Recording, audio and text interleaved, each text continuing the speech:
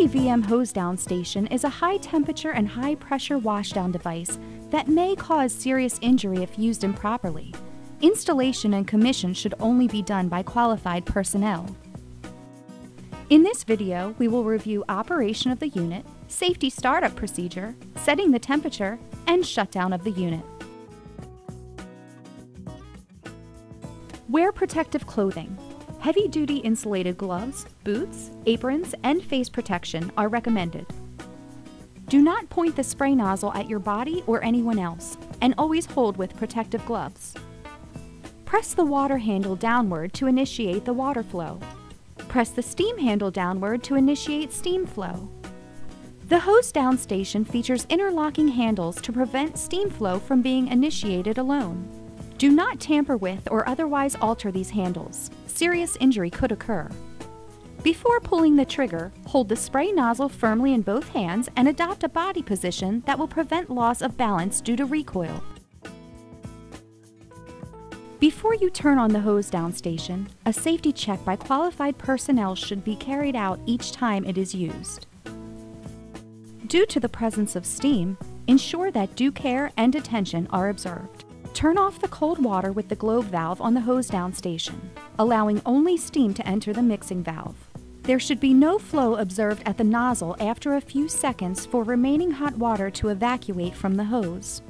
If steam is detected during the test, the unit must be taken out of service immediately. If the unit passes this safety check, it is ready for normal operation. After verifying proper over-temperature shutdown, the unit can be adjusted to the desired operating temperature. To do so, turn both globe valve handles fully clockwise to close both sides. Pull the steam and water handles downwards. Pull the trigger on the nozzle and start to turn the water globe valve counterclockwise until the desired flow is reached. Slowly turn the steam globe valve counterclockwise until the desired temperature is reached or is fully opened. To increase the temperature, slowly turn the water globe valve clockwise until the desired temperature is reached. To decrease the temperature, slowly turn the steam globe valve clockwise until the desired temperature is reached. To shut down the Hosedown station, the following procedure should be used. First, while pulling the nozzle trigger, push the steam handle upward, leaving only the water handle down. Then allow the Hosedown station to run only water for a short period of time to cool the unit, approximately 30 seconds. Push the water handle upwards to shut the water off until flow stops. Release the nozzle trigger and return it to its proper place.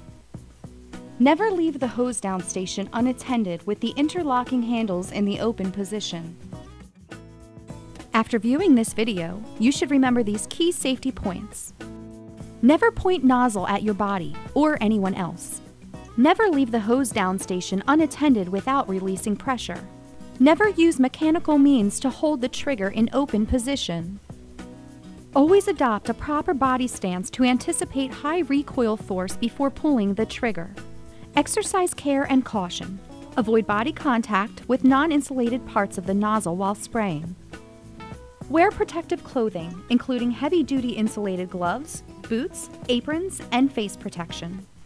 With these tips, you should be fully prepared to operate your STVM Hosedown station safely and effectively. If you have any more questions or would like to learn more, please contact our engineers at 1-877-379-8258, valves at ThermOmegaTech.com. Or visit our website at www.ThermOmegaTech.com.